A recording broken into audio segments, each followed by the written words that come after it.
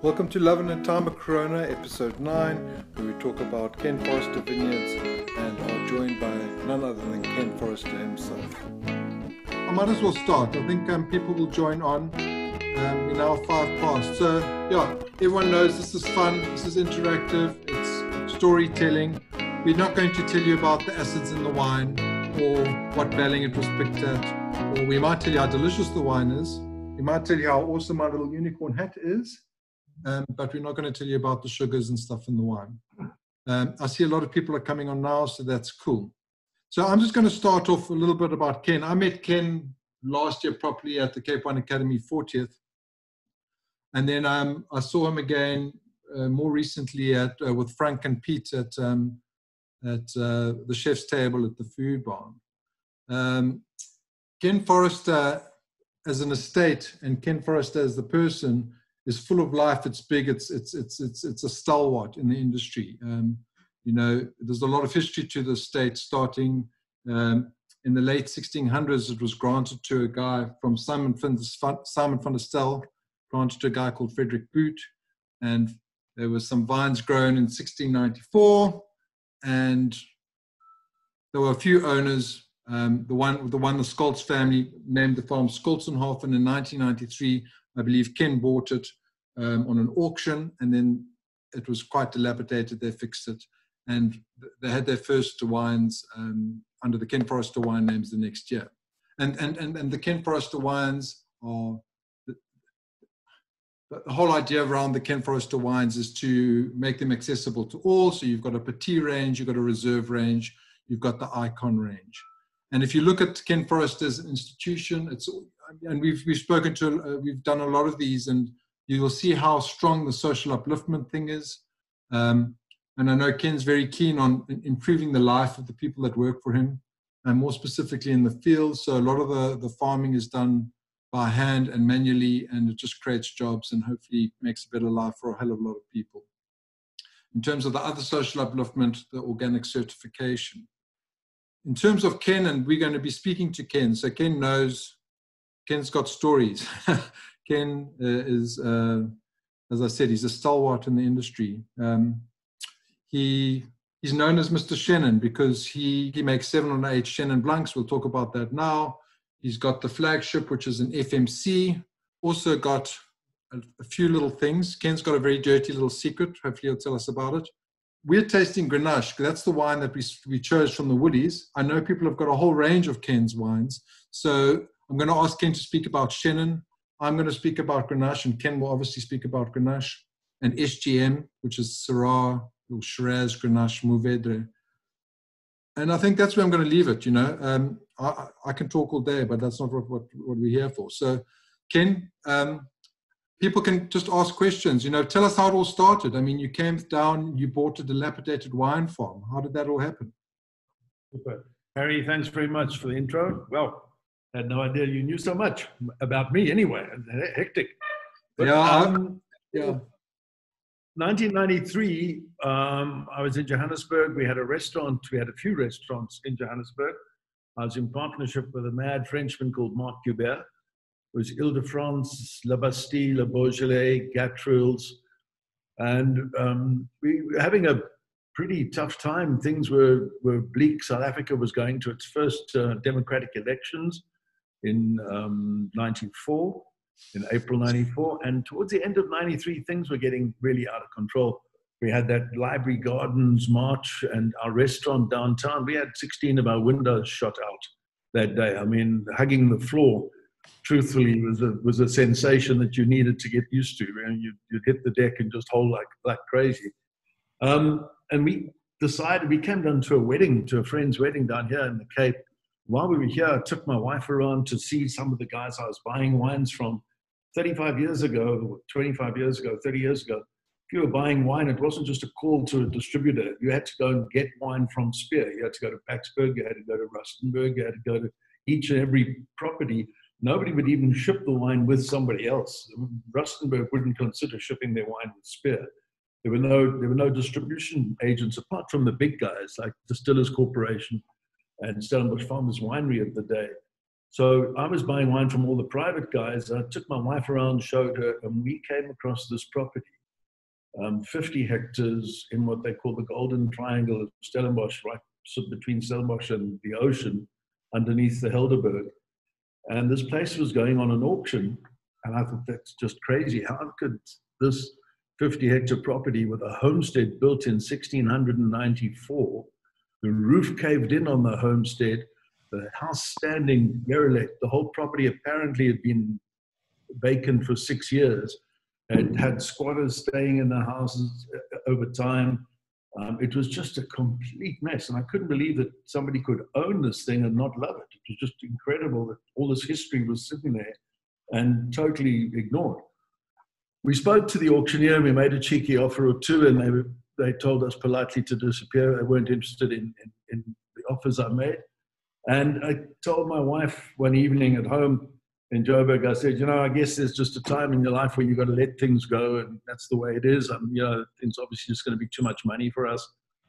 The next morning, I got up at 5. She said, "What are you doing?" I said, "I'm going to Cape Town. I'm going to that auction." I got on a plane and I flew down here. I went to Phyllis Hands, who was in charge of the Cape Wine Academy in those days. And they said to Phil, how's it? But she said, "What are you doing here?" I said, "Well, if you're free for lunch, I'll tell you then. Until then, I won't really know. I'm just going to go and look at a property." And I came down, looked at this property. The auction started, and I bought the property on auction. Last man standing. I just had my hand up in the air, and we got the property. And Michael James was the auctioneer, and he had a 730 BMW, a little aerial sticking out the boot, a Siemens car phone in those days. There were no cell phones. 25 years ago, the cell phone hadn't been invented yet. And I said to him, "Do you mind if I use your phone?" He said, "Well, where are you phoning?" I said, "For the check I just written you. I think I could phone anywhere on the planet. It doesn't matter. But I need to speak to my wife and tell her how much trouble we're in." And I'd overspent like crazy. It was way past what we'd agreed that we could spend. I bought it, and that was it. And that's how it all started. Took us a year to move down here fully. The vineyards were in quite good shape. The neighboring farmer was farming them for his own account. He was having a ball. And I came in and took over. I made the first wine in 94 with Mike Dobrovich, and I made a Sauvignon Blanc with Mike. And we had the most amazing day and night. His wife locked us out of the house that night, so we slept in the cellar. It was just, the crazy things that we brought out. I had to find barrels because he had no tank space for me.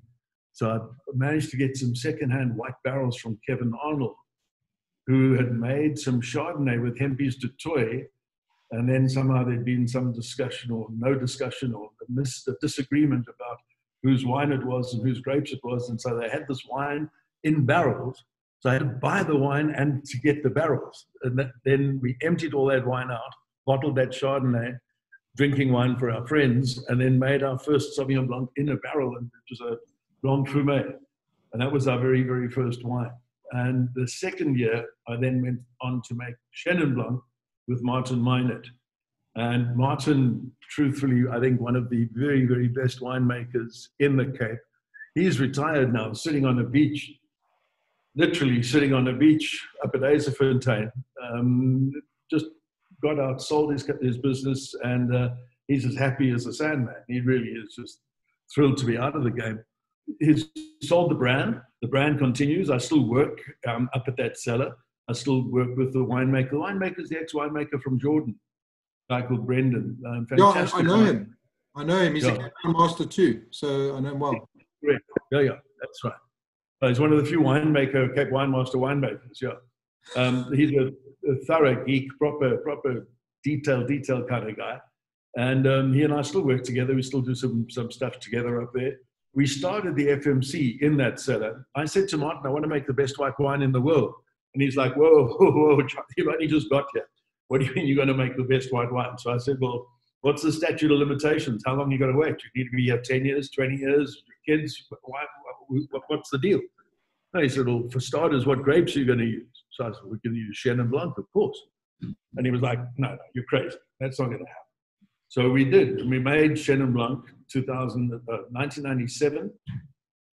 We started 98. We made it again. And we special barrels, and we had the barrels toasted, and we had acacia heads put on the barrels.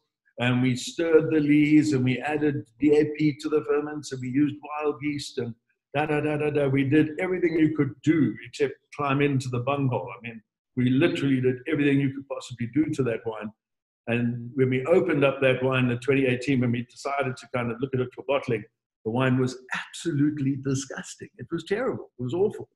So we didn't do anything with that at all. We made in 19, we made it again. And we was kind of a little bit of romance going on. Martin and I, late one afternoon in the cellar, decided it would just get better. Yes. So I'm sure it'll get better. Yeah, we told each other it would get better, so we bottled it. We never sold a single bottle of that 19. We opened it all up a year later and poured it away. And finally, in 2000, we made a wine.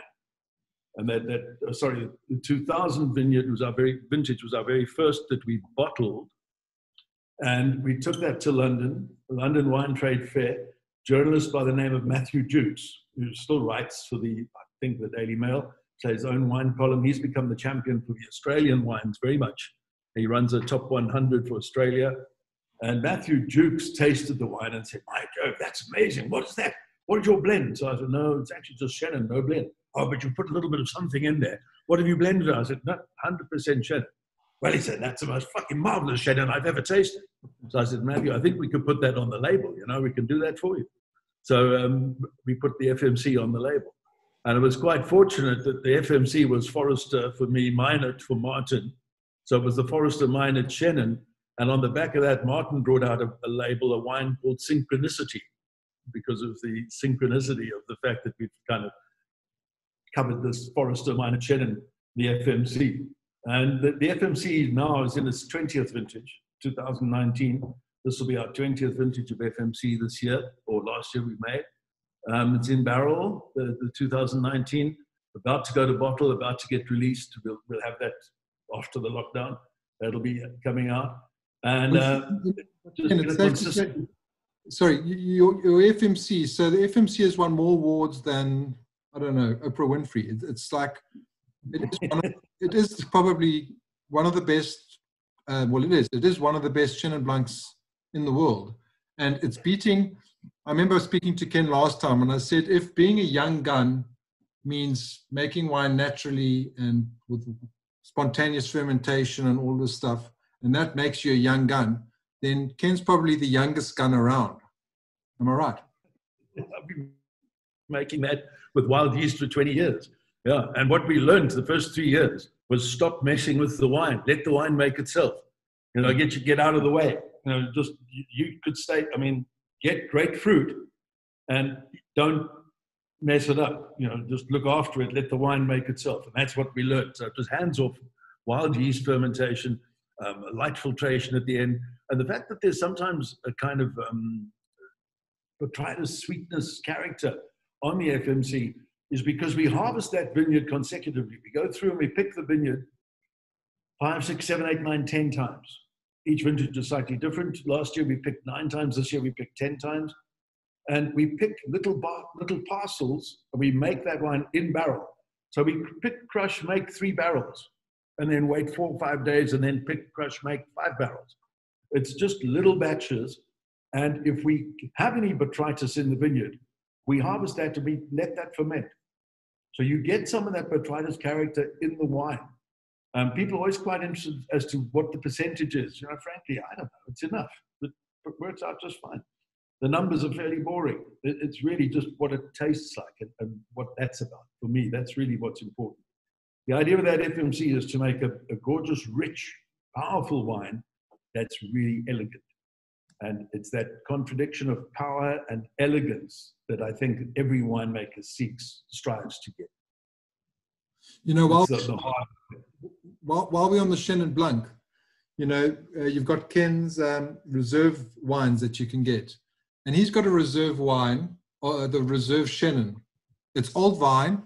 I think that it's even old vine. There's old vines. There's the Old Vine Project. We must get on.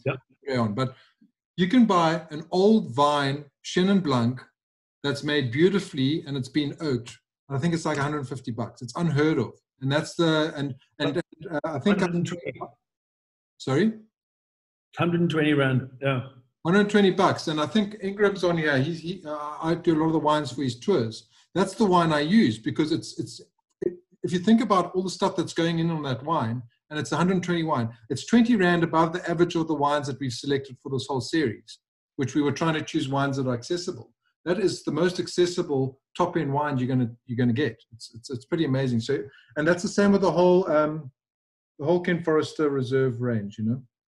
But Ken's Mr. Shannon. I think he makes 7 or 8 Shannons. Am I right in saying that? No, at least that many. And I look back over the years, we've done special projects for people and made other little batches of Shannon. We've got Shannon going on all the time. At the moment, we're busy working with some Swartland fruit. I've got a friend up there with a butchery, and I went up there to go and see him. I said, "Where's your old man?" He said, "No, he's just out there pulling out a vineyard." I said, "Hey, what vineyard?" "No, that old Shannon vineyard." So I drove up to the vineyard, and I said, "And what are you doing, Nolly? What did?" "No," he said, "he's going to take this out this whole vineyard. Nobody wants to pay for the fruit." And I just said, "Stop. Nobody's here, and I'll pay for the fruit. How much do you want? Let's settle this." We kept that vineyard, and we make a Swartland Chenin Blanc now as well, just to add to our kind of bunch of goods. We have the Petty Chenin, the Chenin Reserve, the FMC, the Dirty Little Secret, the Swartland Chenin. We make a Tea Noble late harvest out of Chenin Blanc. We make the sparkling wine out of Chenin Blanc, 100% Chenin. And then we've got we do 3 Chenins, 2 other Chenins for Woolworths. We do Chenin for a supermarket in the UK. We do Chenin we do a Chenin called the Workhorse for Marks and Spencer's in the UK as well. And, you know, Workhorse was in fact the kind of inspiration behind the name Sparkle Horse.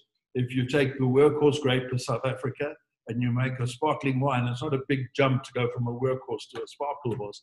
And literally, we were in the UK, we were walking along the bank of the Thames coming up from Borough Market. And as we were walking along, they'd just redone that whole area, and they had a carousel. And I looked at these carousel horses and the lights and the whole thing, and this kind of sparkling thing. And I said to T, my wife, I said, "That's it, that's going to be my new label." And literally we took a photograph and I gave it to the artist, and she rendered that photograph. And all she did was turn the horse around. It was going in the other direction. And so that's how the Sparkle Horse label came about, was literally just seeing that happen in London. It was great. So yeah, we make about a dozen different Chenins. But Ken, if you take a selfie with that, the horse will be the right way again.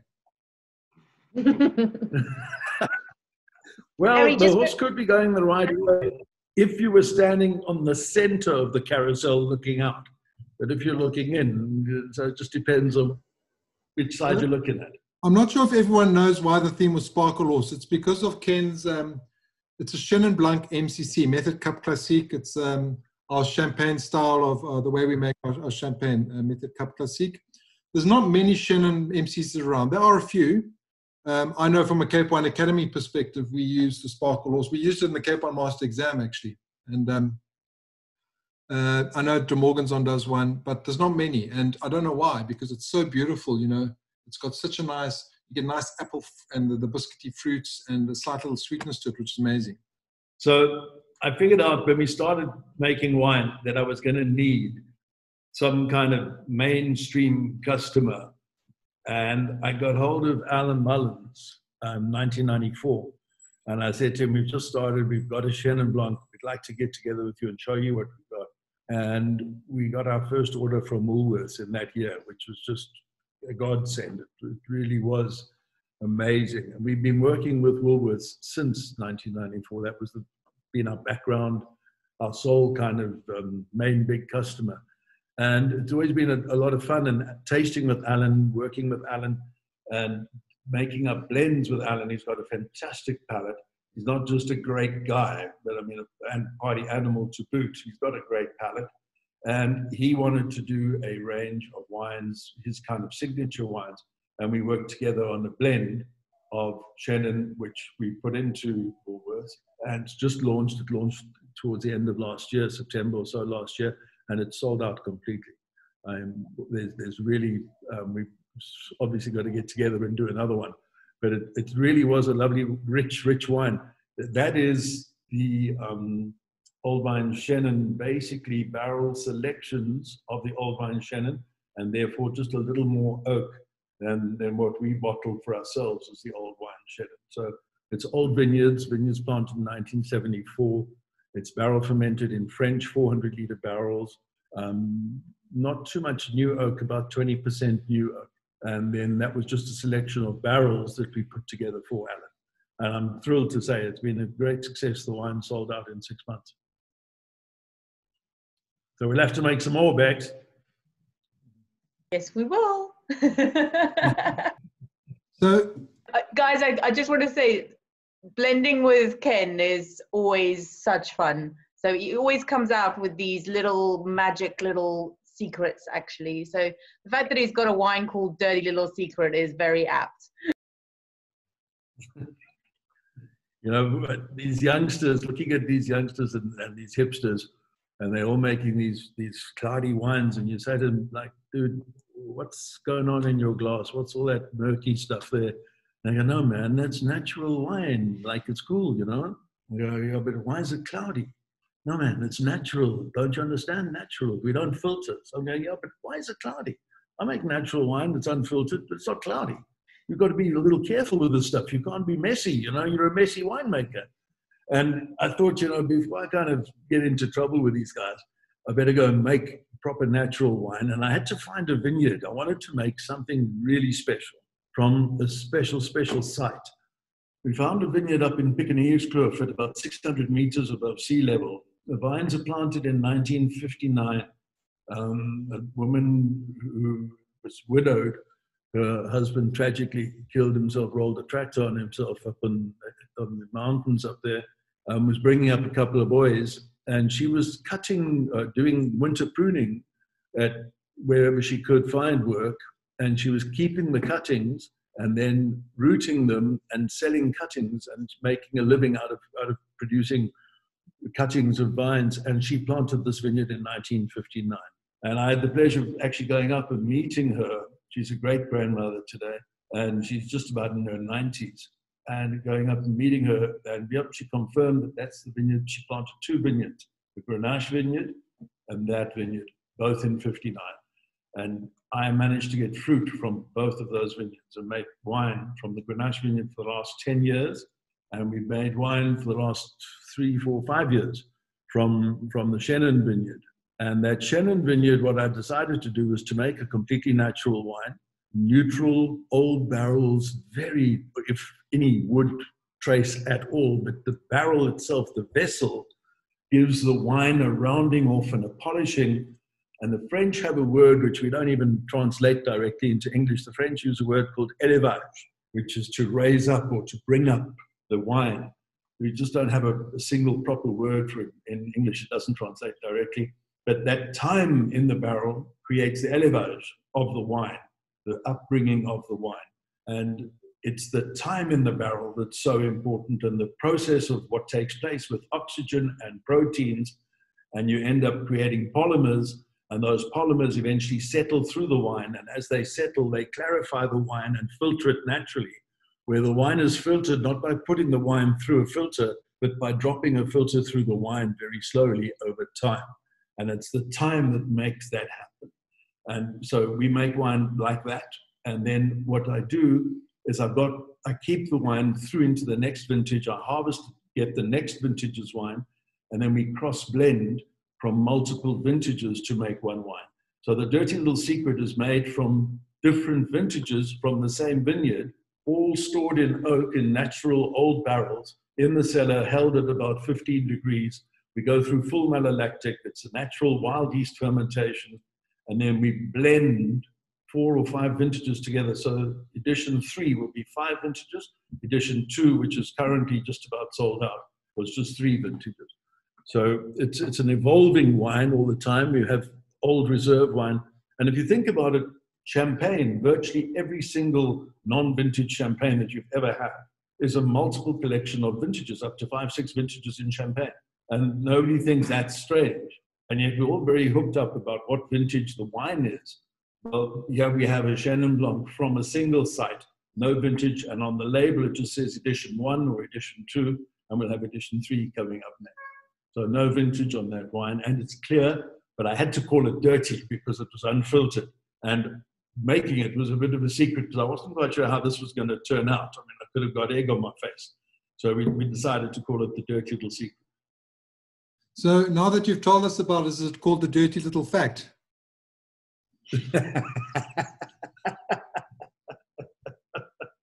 Yeah, can I tell you? It's a lacquer wine. It's complex. It evolves, and it's a small production. We look at producing about 1,800 bottles per edition. So it's tiny, tiny. So Ken, I'm gonna. There's another theme to Ken, and if you look at his wines, it's a Grenache theme. It's also a bit of a Shiraz theme. Just for everyone, I'm just going to quickly go through Grenache, and then Ken can talk about it. Oh, my donkey's just fell off. Damn. So Grenache used to be, in recent history, a few years ago, the most grown grape in the world. It's now Cab Sav. And the reason why is because of Spain. And it's believed that Grenache actually comes from Spain. I think it moved into the Southern Rhone. And so you'll find it. And whenever you see SGM or these kind of SGM wines that we see in South Africa, it stands for Syrah, Shiraz, whatever you want to call it, Grenache and Mourvedre. And those are very classic blends. When people ask me about Grenache, it's much lighter body than a Shiraz. You can a Shiraz, but it's for me, it's like the female Shiraz. It's got the spiciness, it's got the red fruit. It can even be slightly meaty. It can definitely accumulate alcohol, and if you look at it, it's usually you can usually see through it. It's lighter in color. So that's Grenache. If you look at it, you're looking at red. You're looking at strawberries, some cherries, and I get spice usually, depending on where it's made. So that's the normal Grenache. Ken, do you want to add to that? Do you want to talk about your Grenache or? Grenache is an amazing grape. In France, it's known as the Pinot de la Sud, the Pinot of the South. And I can promise you there was way more Burgundy made in Burgundy than there were grapes in Burgundy. And a lot of that Burgundy of years was out of tankers which left the south of France overnight and drove up north to Burgundy and delivered the Pinot de la Sud to the Pinot de la Nord, because that Burgundies were much improved by the addition of a little bit of ripe southern Grenache. And Grenache has those wonderful ripe strawberry flavors, red fruit, and it's a lightish colored wine. One of the reasons that it was quite difficult to get Grenache to work in South Africa was because Mensa here were looking for Osbloed. They needed red wine to look like red wine, and Grenache just didn't look like red wine. So it was this kind of light colored wine. And believe it or not, there was a lot of Grenache planted here in the Cape in the 60s. There was really loads of it. And the Grenache, all of the wines in the Cape, all of the vines in the Cape, controlled obviously by the KGB of the day, KWV of the day. And the KWV had a guy who was in charge of plant controle en verbeteringe. His name was Pan van Zyl. And Pan van Zyl had an office in the corner of the cathedral building, and he was solely responsible for everything that was planted in this country. He decided how many cuttings the nurseries could make, Sauvignon Blanc or whatever it was. Pan van Zyl was the man that defined all of that. And they came up with this Grenache, which was a willing bearer. And in those days, the wine industry was about volume and about not so anything. I mean, really, the most important thing was the yield, how many tons per hectare. And Grenache was very happy to yield 30, 40, 50 tons a hectare. I mean, this stuff produces dense clusters of small berries, and it grows willingly. And if you just give it a little bit of chicken manure and water, Grenache takes off. And the basis of the cooperative system of the day was, there were 87 co-ops, I think, something like that. And the basis of the cooperative system was to get all of the fruit in. And the only criteria that the cooperatives applied was you had to have a sugar level greater than 21 bricks, 21 balling. And so at 21 balling, Grenache is slightly pink. It hasn't fully colored yet.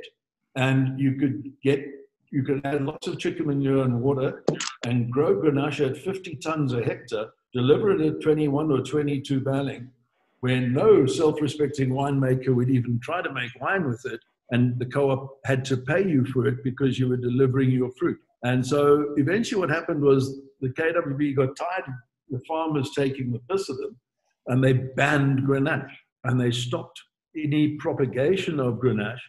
And until about 15 years ago, I guess, there were only 64 hectares of Grenache left in the country 15 years ago. And of that, 34 hectares were all in Pekingese Kloof, owned by the Van Zyl family, the same family as Pan Van Zyl, who had been in control and charge of all of these things, and effectively he banned Grenache. So that's why you keep on hearing about Pekingese Kloof Grenache, because it's the last Grenache that was left. There was one vineyard in Stellenbosch, which I was lucky enough to make wine with for about 6 or 7 years, which was in Devon Valley. It was just a little 4-hectare vineyard, but that vineyard came to the end of its lifespan and we had to pull it down. So that was the very last vineyard in Stellenbosch. I've planted Grenache subsequently on 3 properties in Stellenbosch, and Grenache now is probably one of our fastest growing red cultivars, and making a lot more wine, a bit of a comeback. The most delicious blending wine, but it's also a great wine on its own. It's elegant, supremely elegant, with lovely, lovely fruit character. Really red fruit, delicious strawberries, pomegranate, those kind of cranberry kind of flavor. And it's drought resistant, so that's a good bonus for the Western Cape. I don't know about your dogs. Oh, is the 6th dog Gin named after you? No, we've only got 7 dogs. Our dogs, we've always had a collection here, a bit of a menagerie. I think our numbers on speed dial at the Stellenbosch Animal Welfare, it's crazy. Lorna Hughes, who runs the Stellenbosch Animal Welfare, called and she said, Ken, I've got this really great dog. I think it's kind of German Shepherdish. You're going to love it. So I said, Lorna, really, I think we're kind of up to our max here. We can't take any more. She said, I'm at your gate. Just open the gate and come have a look at the dog. Yeah, we took that dog too. I mean, it's like that. We just, one of the kids on the farm was running around up on the farm a week ago, and at the old main gate on the R44, she comes across 5 puppies. Somebody had come and delivered 5 puppies and just left them at our gate. And so we took on 5 puppies. We found foster homes for them, unfortunately. They've all gone away. But these poor dogs were in such bad condition. We got the vet in, had them all vetted and checked up and looked after. So you got 5 new puppies, but we just can't take another 5 dogs at this stage. I mean, 7's plenty. 7's enough to keep us going. Why do you not have a glass of wine of your own wine in your hands? This one. Yeah. Now, I'm going to show you something. These 2 glasses, and this is really interesting. These are the 2 glasses we use in the tasting room. These are the 2 glasses I use at home. This glass in my left hand, and your right, I guess, this glass is ideal for Sauvignon Blanc, for Cabernet, Merlot, for all of that kind of wine, all really kind of intense, powerful wines. This glass does a great, great job. This glass, this bigger fishbowl, I love for Chardonnay and for Grenache and for any expressive red wines, Syrah, for example. And if you taste these 2 glasses, if you pour the same wine into 2 glasses and taste the 2 glasses, the difference is quite remarkable. Whether or not the glasses are made by Riedel, that's not really important. The shape of the glass is absolutely critical as to where the wine lands on your palate. And your tongue as a receptor has different areas of reception, and it picks up on the front, it picks up certain flavors. On the sides, it picks up acid. On the back, it picks up more fruit. And depending on where that wine is delivered to your palate, your first impression, which is how you make up your mind as to what the wine tastes like, that moment you taste it, that very, very first flash second, that's your first impression, and the shape of the glass determines what the wine tastes like. It's crazy, but true. Wow. Try it out sometime, and you'll see that that glass really does no justice to the wine. This big glass, for something like a Grenache or a Pinot, this big glass is way better.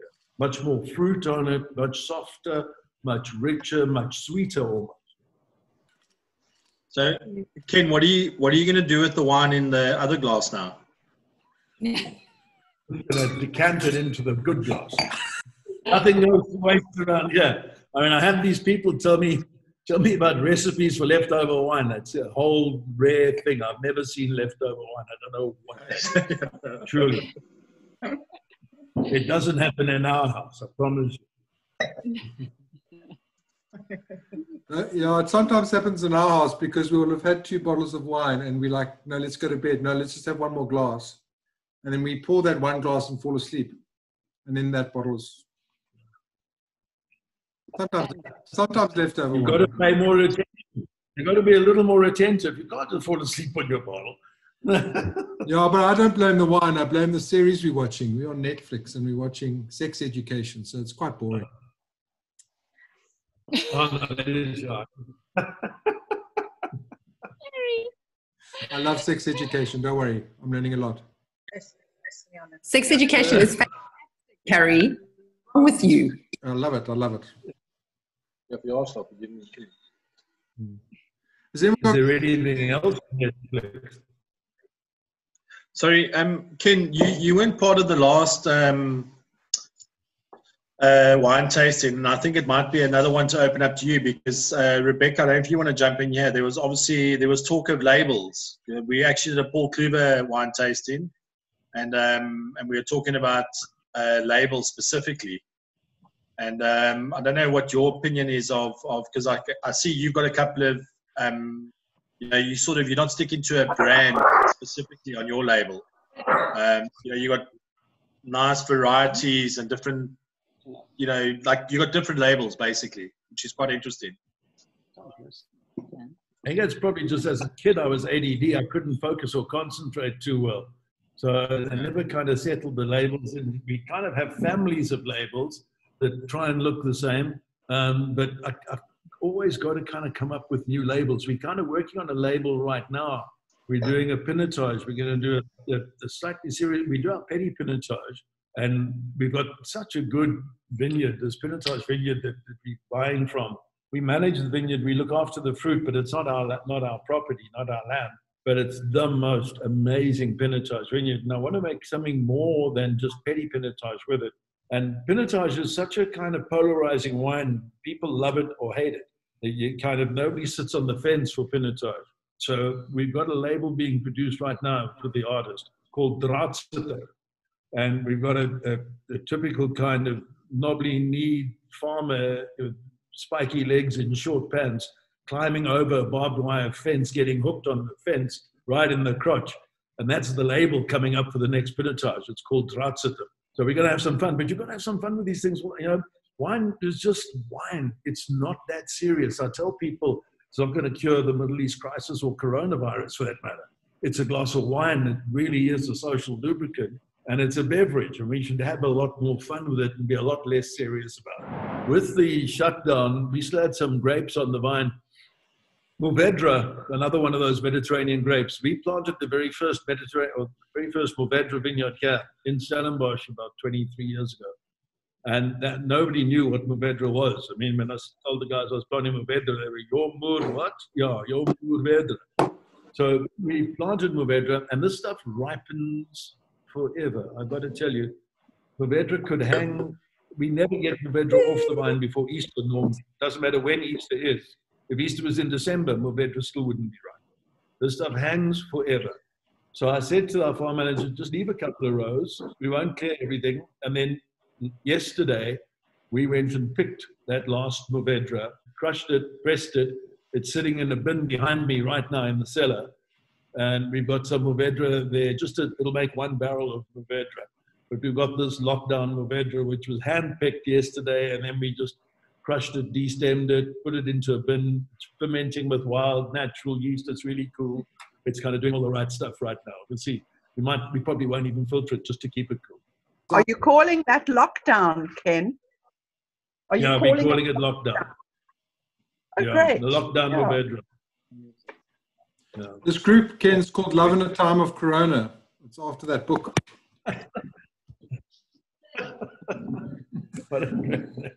In lockdown, we can probably get a screenshot of everybody's faces on here as the label. This is the lockdown, the kind of what everybody's doing on Zoom.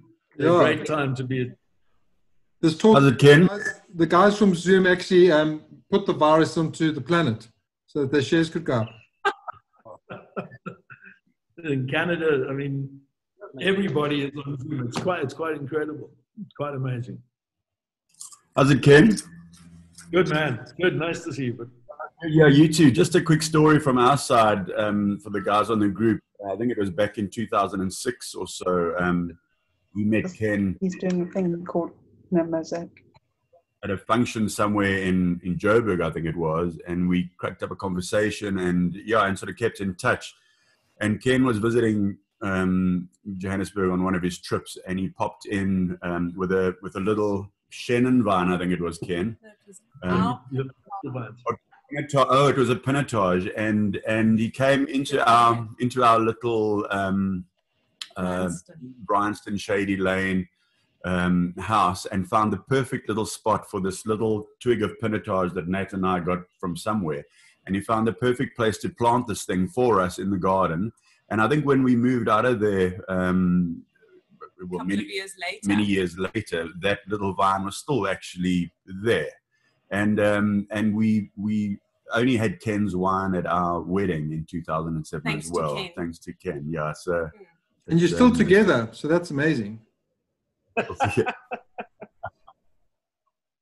we had an awesome gig at 96 Winery. And then the after party in the center. I remember that.